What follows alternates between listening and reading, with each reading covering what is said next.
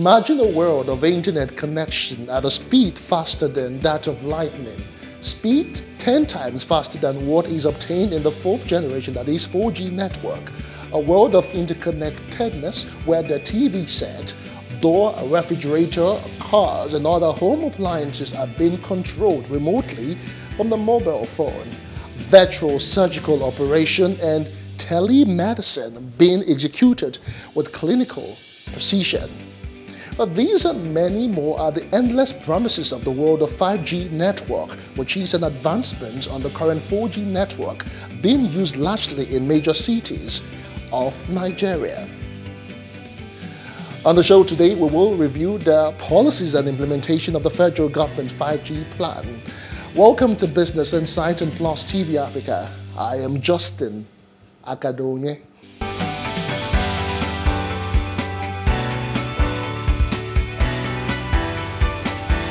Alright, NIPOS launches e-debit card, CBN's monetary policy rate, among others, rounded up the business week in Nigeria. Take a look.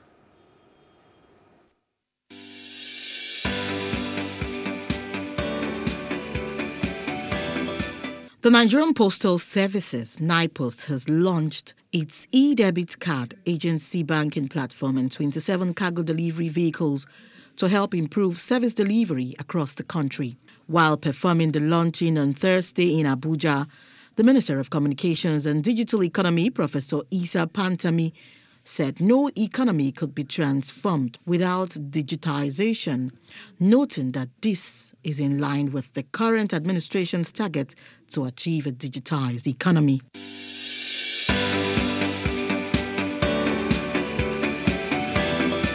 The Lagos State Governor Babajide Sanwo-Olu has flagged off the construction of Ojota-Okpebi Link Bridge and approach roads to ease traffic in Ikeja and Ojota areas of the state. The legacy project, whose construction is taking off 20 years after conception, is expected to link Okpebi in Allen Avenue area with Ojota and Maryland through Odoiya-Alaro underpass. Sanwo-Olu at the flag-off ceremony said that the project is strategic because of the huge traffic-bearing capacity of the area, as it will help reduce the perennial gridlock along the Mobolaji Bank Anthony Road that leads to the Murtala Mohammed International Airport.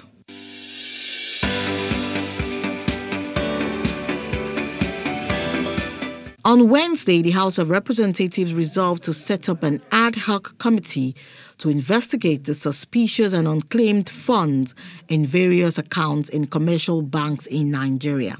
The House mandated the committee to also investigate the unremitted funds collected on behalf of ministries, departments, and agencies of the federal government by the banks.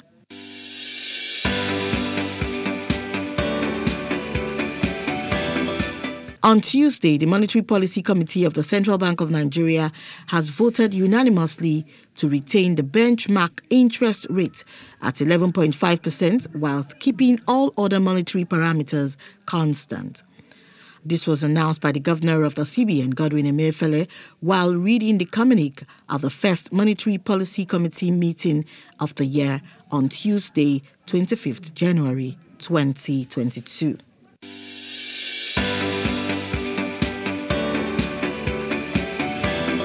Also on Tuesday, President Muhammadu Buhari directed all security institutions to immediately leverage 5G technology to enhance national security when deployed.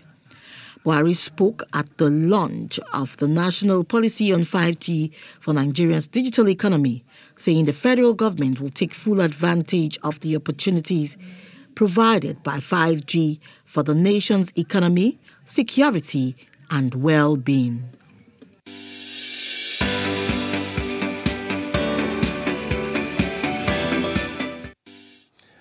Well, those were the stories that rounded up Business Nigeria for this week. Recently, the National Policy on 5G for Nigeria's digital economy, President Muhammadu Buhari directed all the security institutions to immediately leverage the 5th generation, that is the 5G technology, when deployed to enhance security in the country. Well, joining us on the show this time around to look at the policy and implementation is the president of the Private Telecommunications and Communication Senior Staff Association of Nigeria, PTECSSAN, Opeyemi Tomori. Many thanks for joining us on Business Insight and Plus TV Africa. Thank you. Good evening. All right.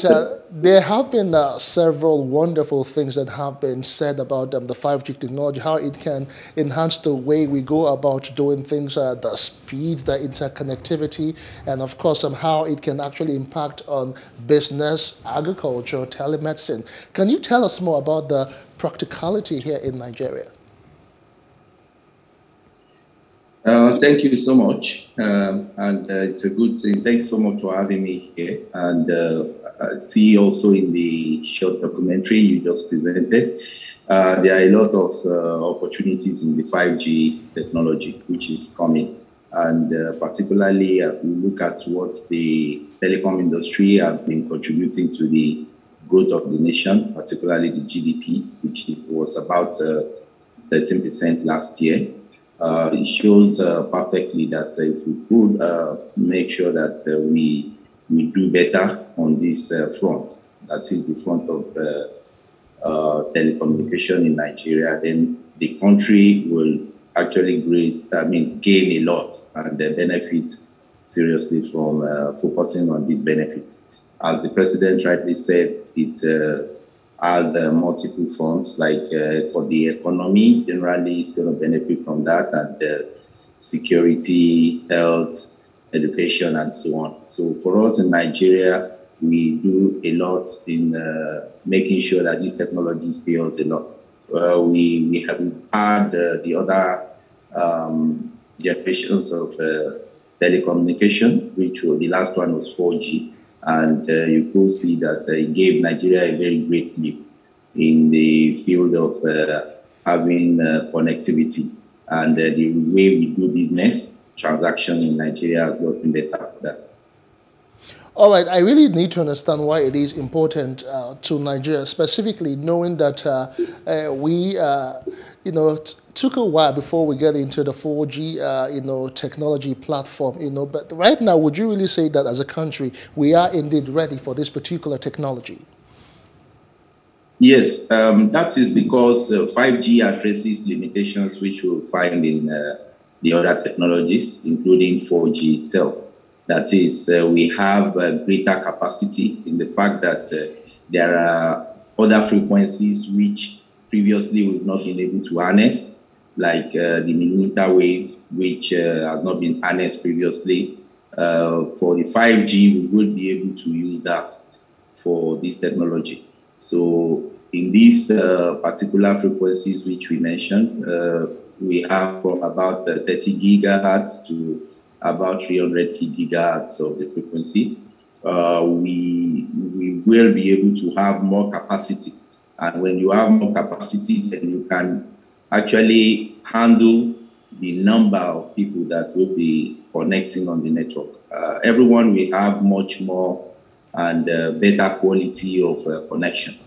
It will also flow and follow the path of the National Broadband Plan of Nigeria, in the sense that we will be moving towards having cheaper data.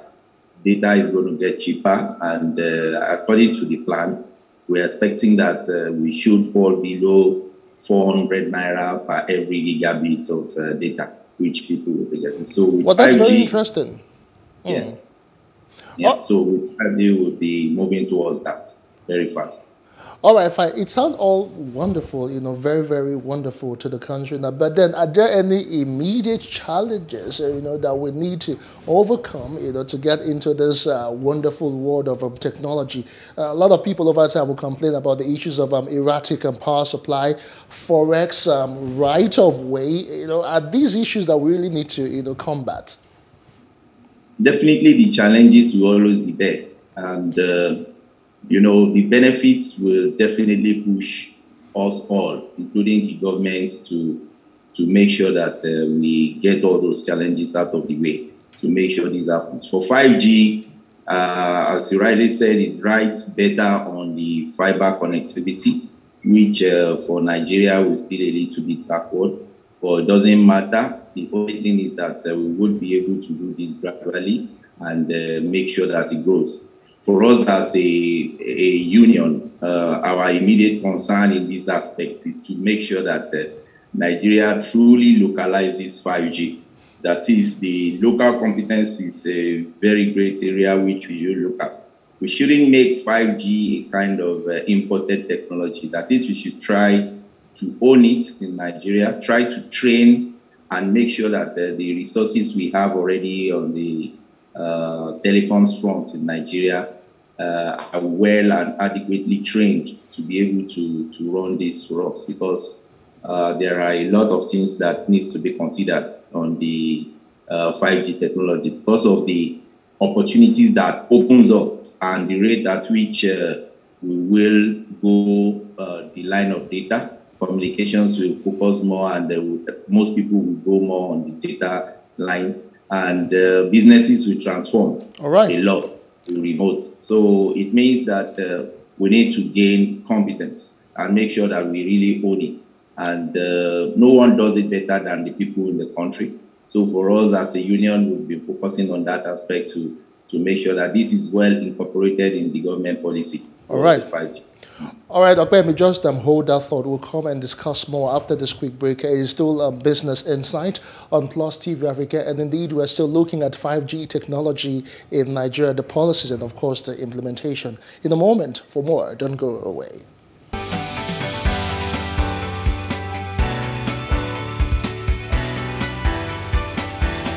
All right, welcome back. It is still Business Insight and Plus TV Africa, and we're looking at the wonderful world of the 5G technology in Nigeria, how far we need to go and what we need to put in place so that we can have seamless, connectivity and all of that. We still have the president of PTECSSAN, that is Opeyemi Tomori. Thanks for staying with us, Opeyemi. Thank you. All right, fine. Let us talk about the process involved during the spectrum auction and everything, and two winners emerged. That's MTN and MAFAB.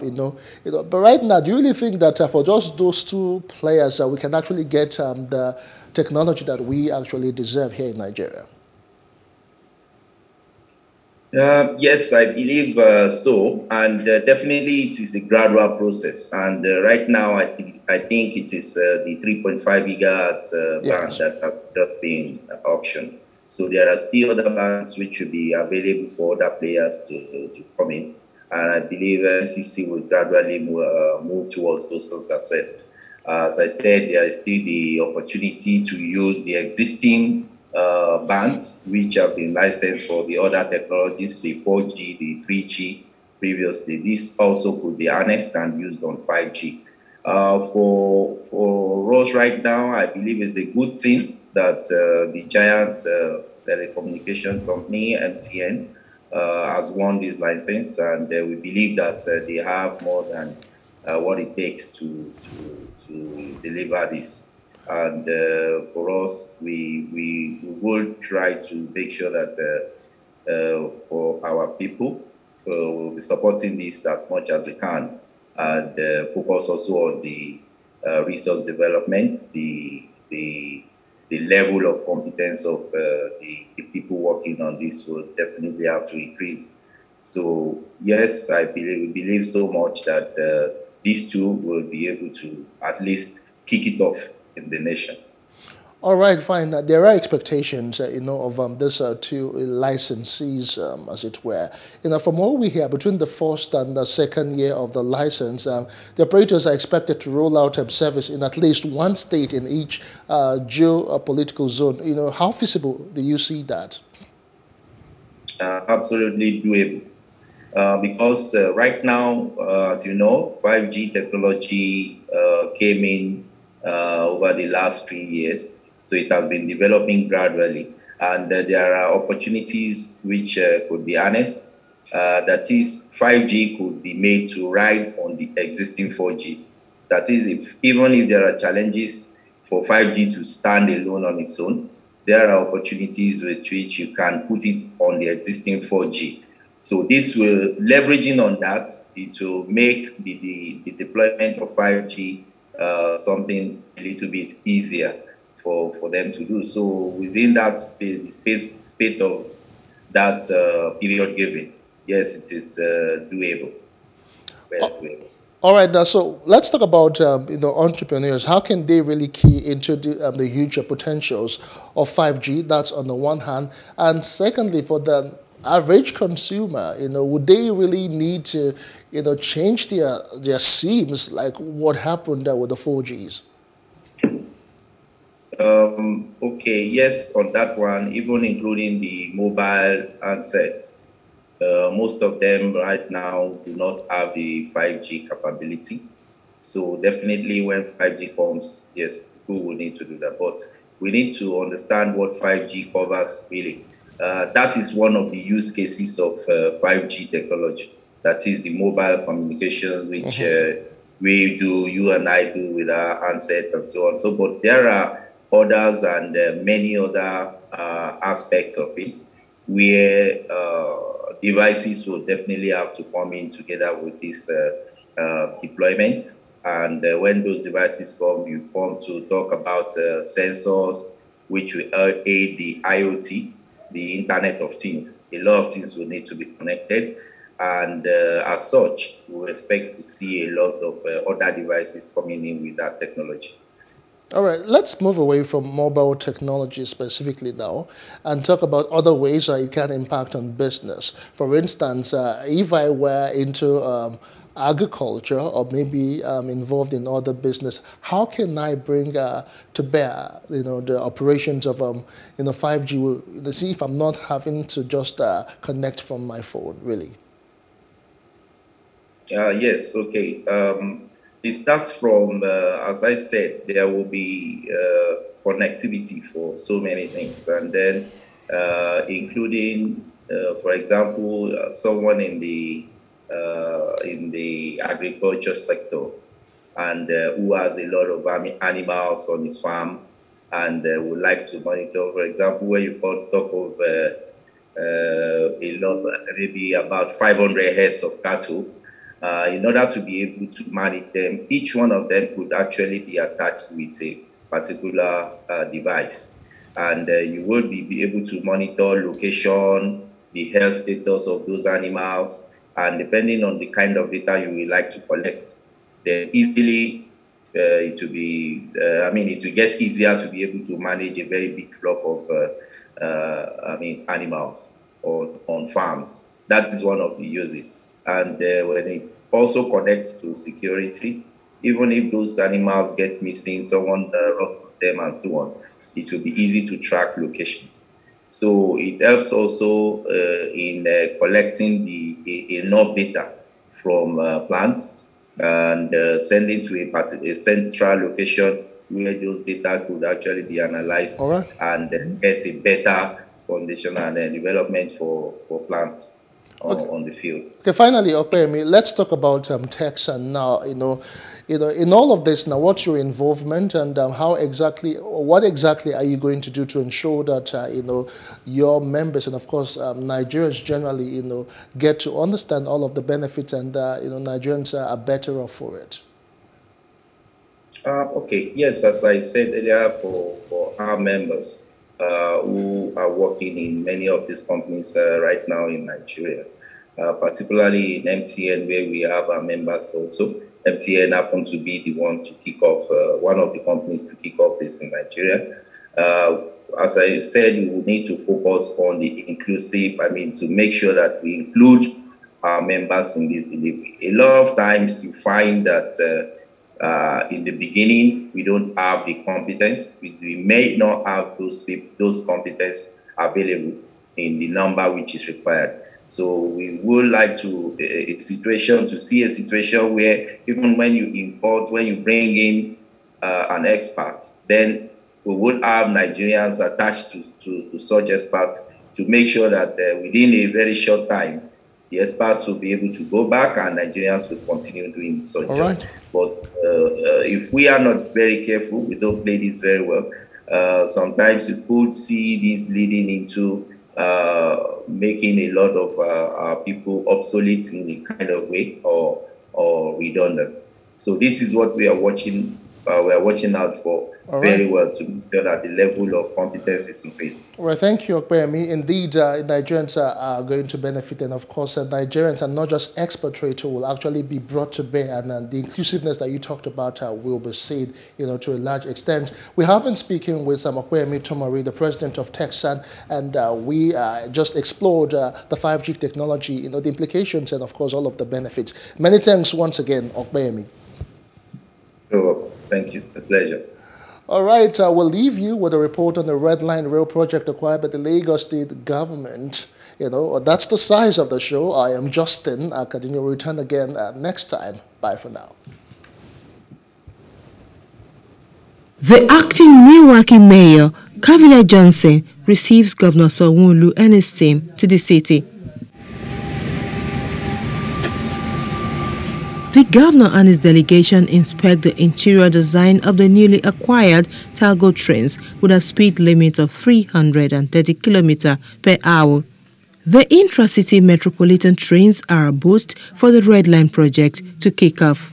A train is not something you just go on the shelf and pick up, right? And so we've been pretty challenged knowing where we can get, brand new trains like this. And so we're very, very lucky that our partnership and our conversations with some of our partners here started with Talgo about a month and a half ago, and because of Christmas and New Year we couldn't close it up. But I'm so excited that within the first month of the year we've been able to take a trip, a very deserving one for that matter, and we've seen our beautiful white and red train. Coincidentally, the rail line is called a red line. It's called a red line. And so you can see they've given us the color as well. So we're just going to brand it and put up our seal there. Chief Executive Officer and President Talgo USA, Antonio Perez, warns against not putting the trains to use. He shows gratitude for the purchase. With a capacity of 500,000 passengers daily, the Red Line will have 11 stations and when completed, will be the first operational metro systems in West Africa. From Lagos, Love Ikuku Oyedoku, reporting for Plus TV Africa.